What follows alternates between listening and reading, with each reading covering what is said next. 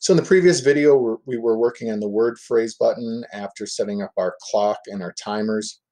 Um, and where we left off was initializing our index to picking a random number off of our list, or the length of our list. So this way we always have a random number occurring versus how many are left on the list, so we can pull a new item so the player who's played it before doesn't know the order.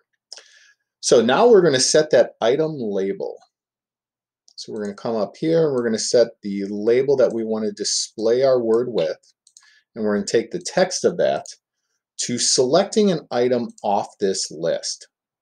So we're going to select an item off the list. And the list that we want is our global charades.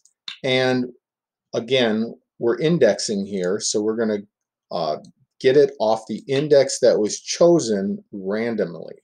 So that whatever's chosen randomly here, we're going to pull from that index. The next thing that we want to do, so this cannot have that word come up more than once, is we want to remove an item from the list. So let's find it here. Remove item from the list.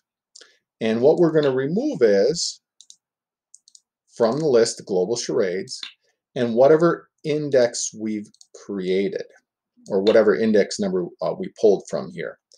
Now, we have our procedure for an addition score. So obviously we've had a successful one here.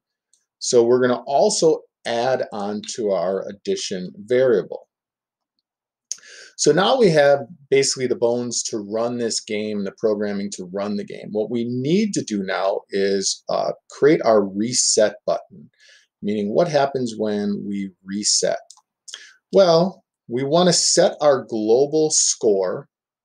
I'm just going to duplicate here and drag down. We're going to set our global score to 0.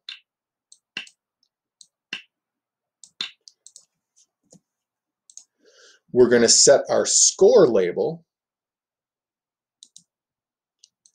And I have that somewhere here. Set our score label, yep. Duplicate.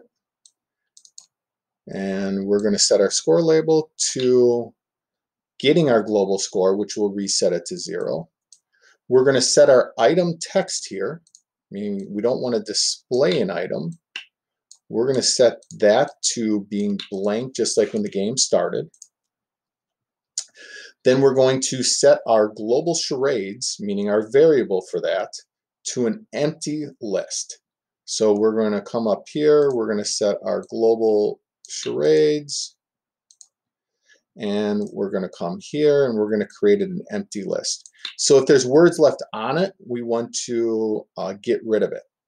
So what we're going to do then is we're going to come up here and we're going to go add items to our list.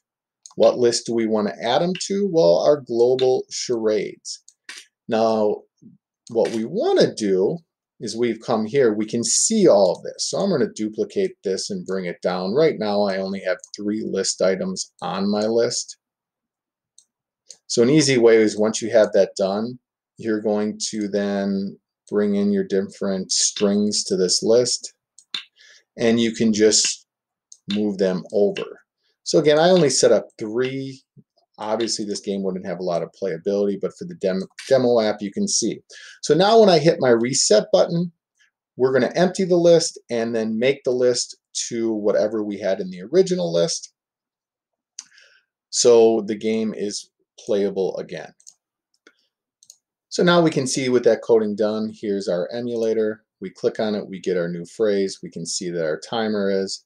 If I click on it again, we can see that we've gotten a point. If I skip, we can see that we've gotten 0 points. So this is how it should run. Again, this is just a simple charades app. You need to design your own features, your own layout to this to make it more playable.